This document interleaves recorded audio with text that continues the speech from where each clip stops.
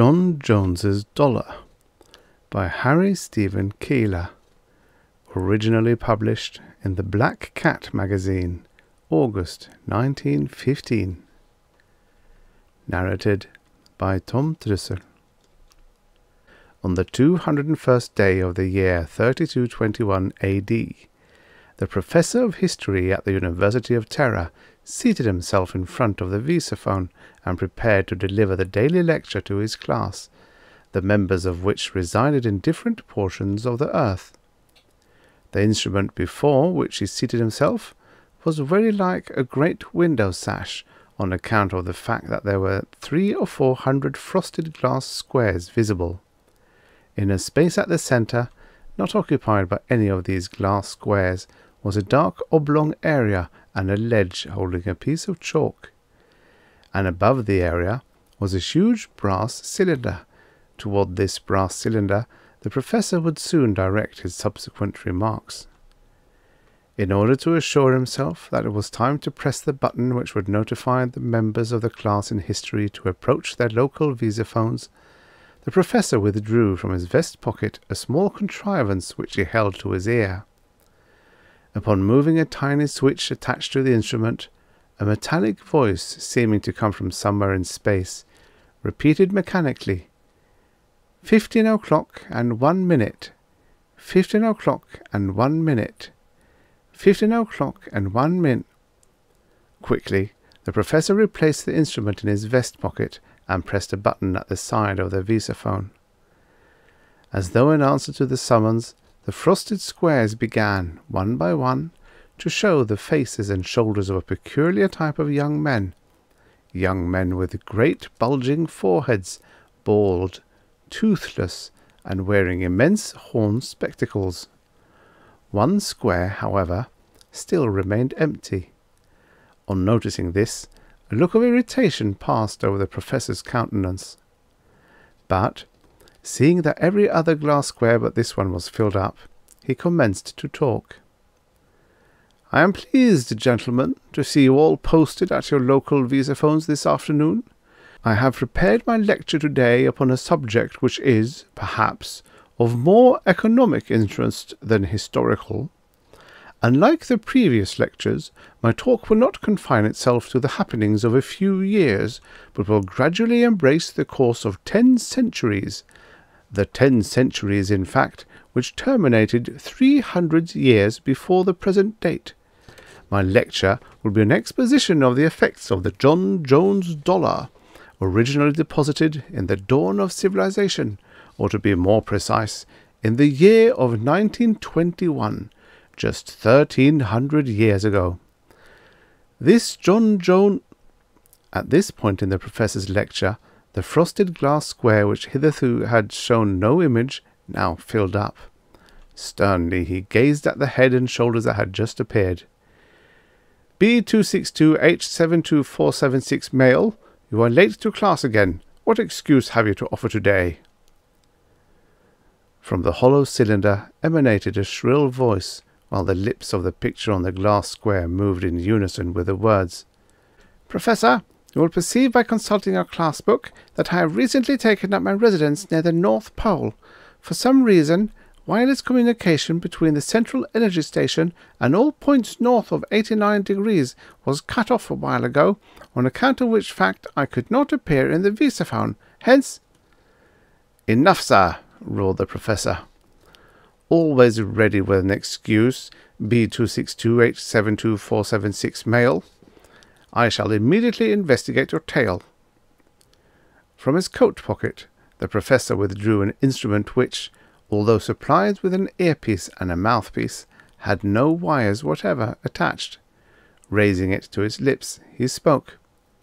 "Hello, Central Energy Station, please." A pause ensued. "Central Energy Station. This is the professor of history at the University of Terra speaking. One of my students informs me that the North Pole region was out of communication with the visiphone system this morning. Is that statement true? I would—" A voice, apparently from nowhere, spoke into the professor's ear. "Quite true, Professor.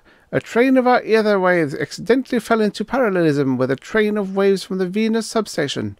By the most peculiar mischance, the two trains happened to be displaced with reference to each other, one half of a wavelength, with the unfortunate result that the negative points of one coincided with the positive points of maximum amplitude of the other. Hence, the two wave trains nullified each other, and communication ceased for 185 seconds, until the Earth had revolved far enough to throw them out of parallelism. "Ah, thank you," replied the professor. He dropped his instrument into his coat pocket and gazed in the direction of the glass square whose image had so aroused his ire.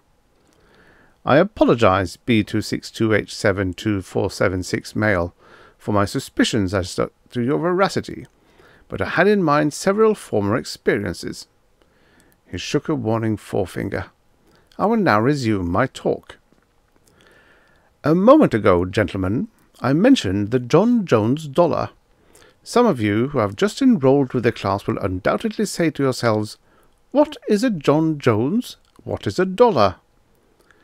In the early days, before the present scientific registration of human beings was instituted by the National Eugenic Society, man went around under a crude multi-reduplicative system of nomenclature.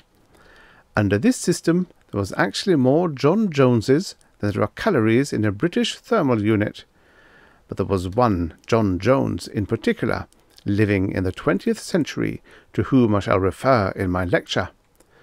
Not much is known of his personal life, except that he was an ardent socialist, a bitter enemy, in fact, of the private ownership of wealth.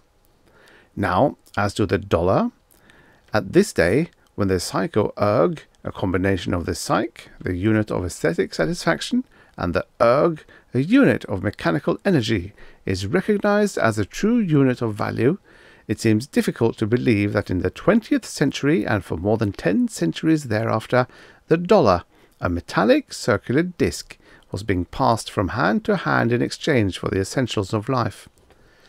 But nevertheless, such was the case.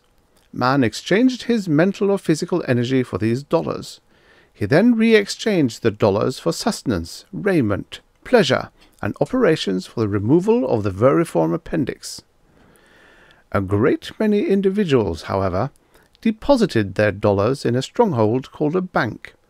These banks invested the dollars in loans and commercial enterprises, with the result that, every time the Earth traversed the solar ecliptic, the banks compelled each borrower to repay, or to acknowledge as due, the original loan, plus 6/100ths of that loan. And to the depositor, the banks paid 3/100ths of the deposited dollars for the use of the discs. This was known as 3%, or bank interest. Now the safety of dollars, when deposited in banks, was not absolutely assured to the depositor. At times the custodians of these dollars were wont to appropriate them and proceed to portions of the earth sparsely inhabited and accessible with difficulty. And at other times, nomadic groups known as the yeggmen visited the banks, opened the vaults by force, and departed, carrying with them the contents. But to return to our subject, in the year 1921, one of these numerous John Joneses performed an apparently inconsequential action which caused the name of John Jones to go down in history. What did he do? He proceeded to one of these banks, known at that time as the First National Bank of Chicago, and deposited there one of these discs, a silver dollar, to the credit of a certain individual. And this individual to whose credit the dollar was deposited was no other person than the 40th descendant of John Jones, who stipulated in paper, which was placed in the files of the bank, that the descendancy was to take place along the oldest child of each of the generations which would constitute his posterity. The bank accepted the dollar under that understanding, together with another condition imposed by this John Jones, namely, that the interest was to be compounded annually. That meant that at the close of each year, the bank was to credit the account of John Jones's 40th descendant with 3/100ths of the account as it stood at the beginning of the year. History tells us little more concerning this John Jones, only that he died in the year 1931, or 10 years afterward, leaving several children. Now you gentlemen, who are taking mathematics under Professor L127M72421 male of the University of Mars, will remember that where any number such as x, in passing through a progressive cycle of change, grows at the end of that cycle by proportion p, then the value of the original x after n cycles becomes x 1 plus p n. Obviously, in this case, x equaled $1, p equaled 3/100ths, and n will depend upon any number of years which we care to consider following the date of deposit. By a simple calculation, those of you who are today mentally alert can check up the results that I shall set forth in my lecture.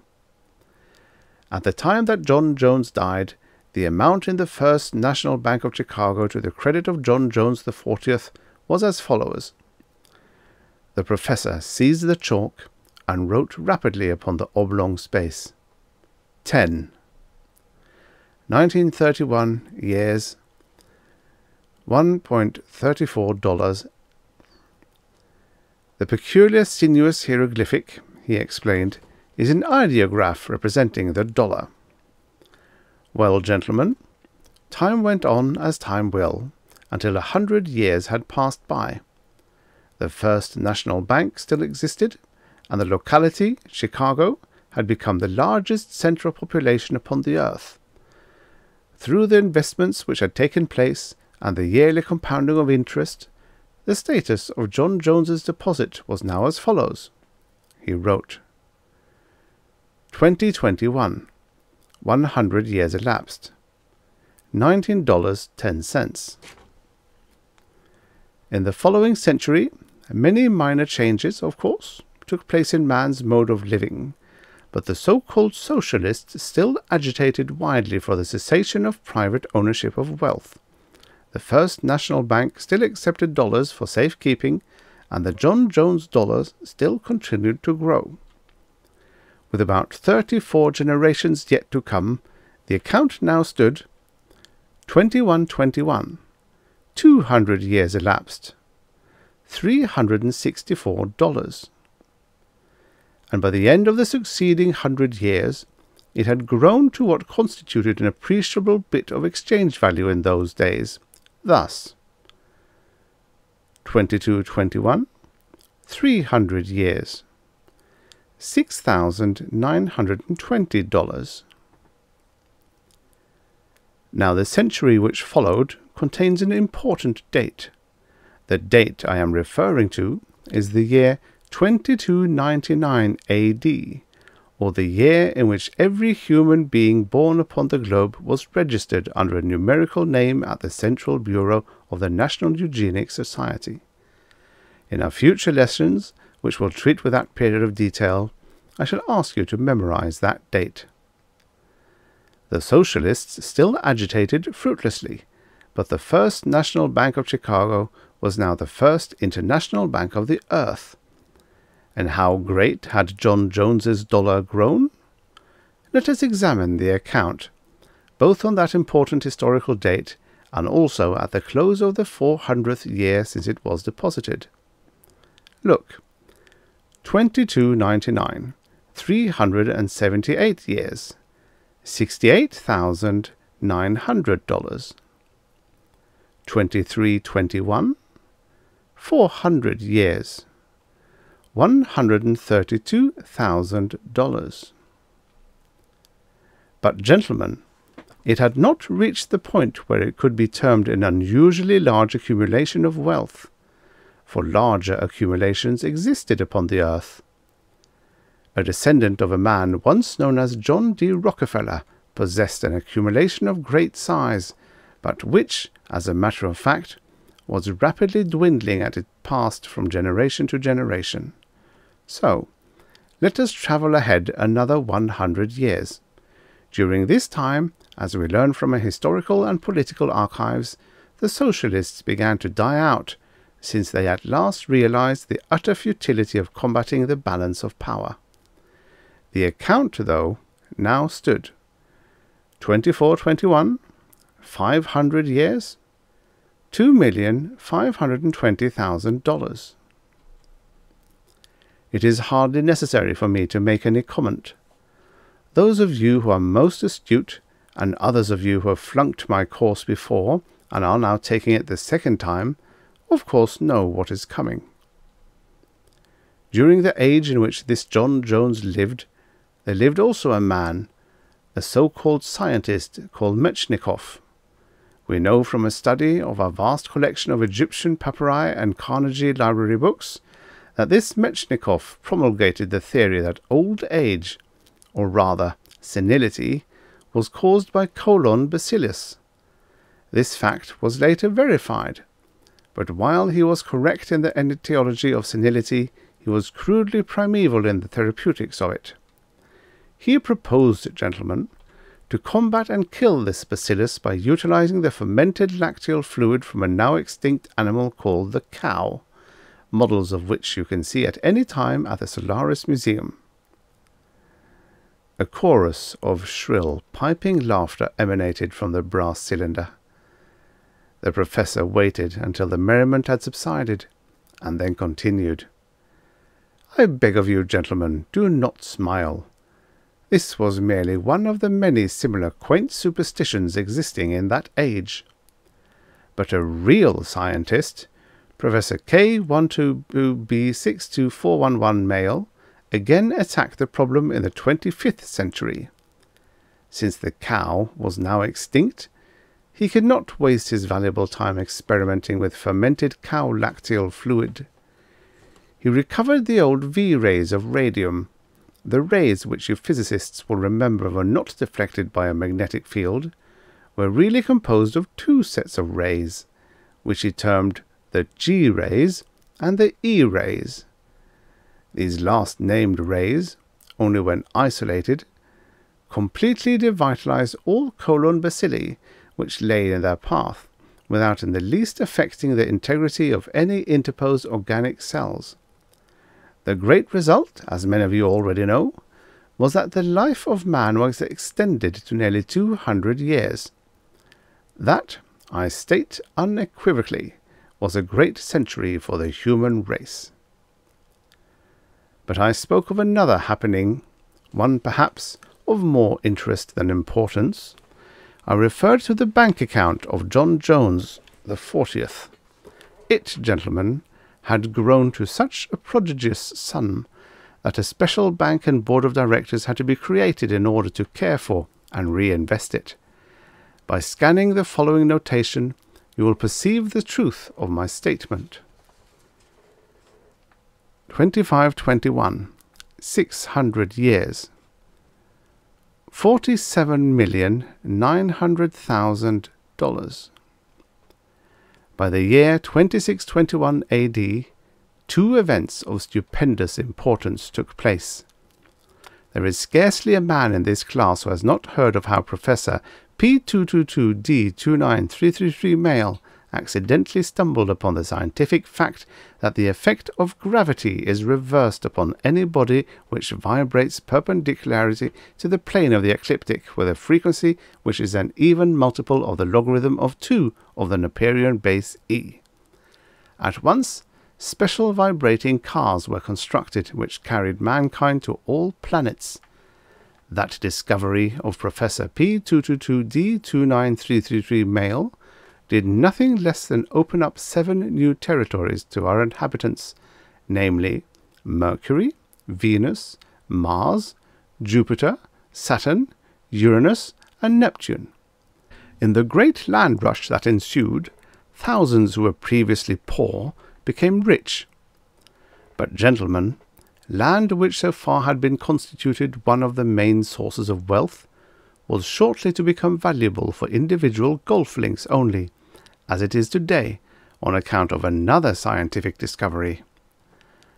This second discovery was in reality not a discovery, but the perfection of a chemical process, the principles of which had been known for many centuries.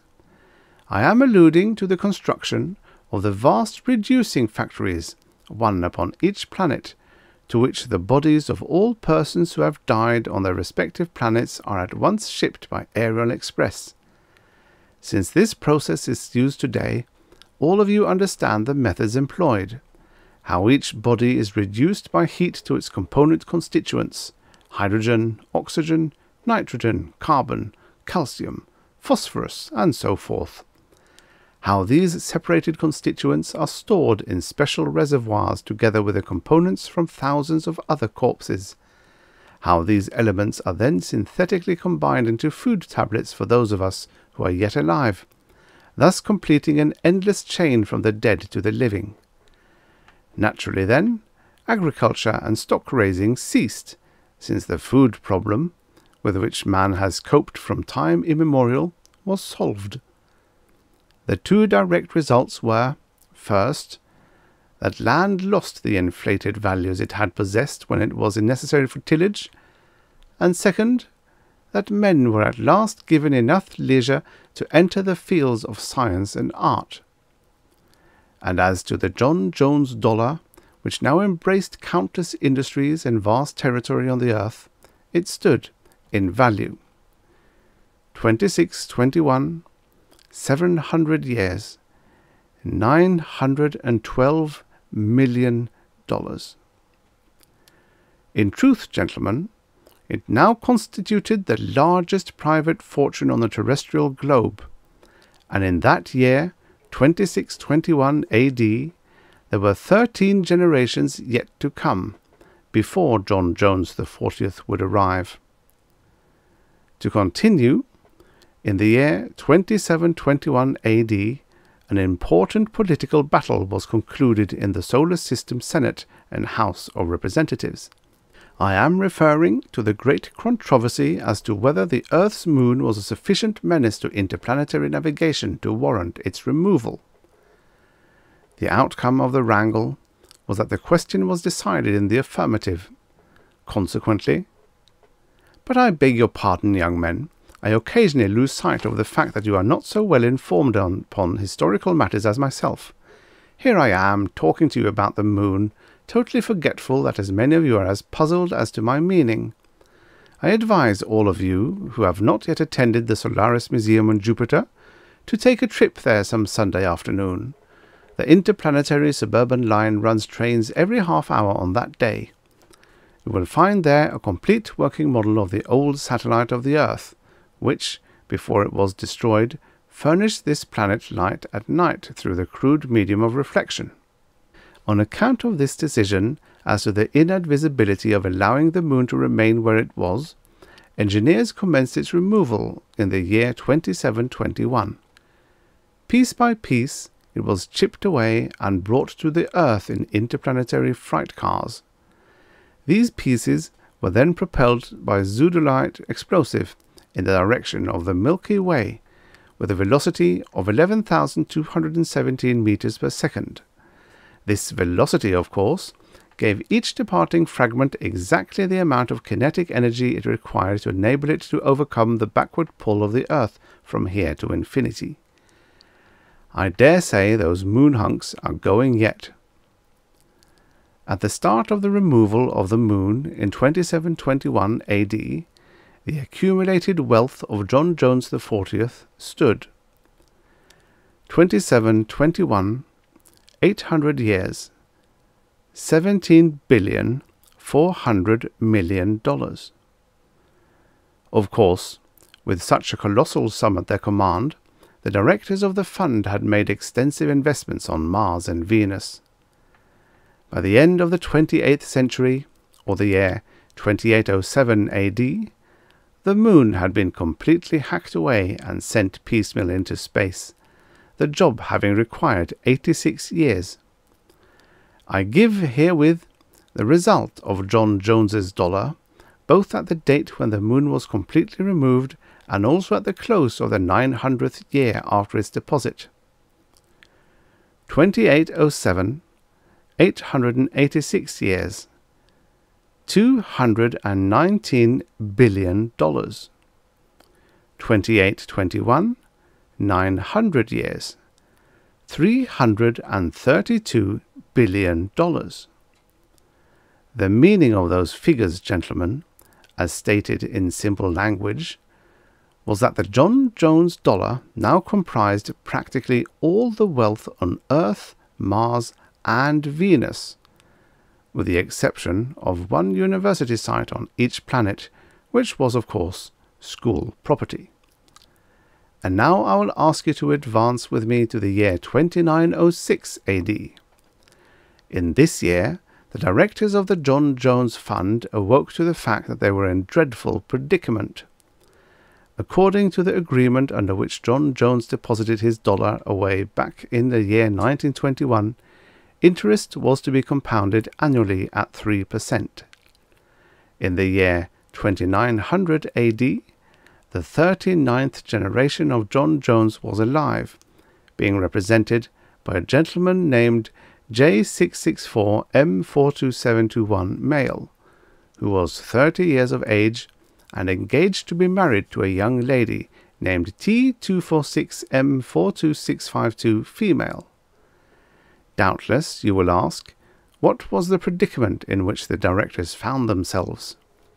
Simply this: a careful appraisement of the wealth on Neptune, Uranus, Saturn, Jupiter, Mars, Venus, and Mercury, and likewise Earth, together with an accurate calculation of the remaining heat in the Sun and an appraisement of that heat at a very decent valuation per calorie, demonstrated that the total wealth of the solar system amounted to $6,309,521,362.15.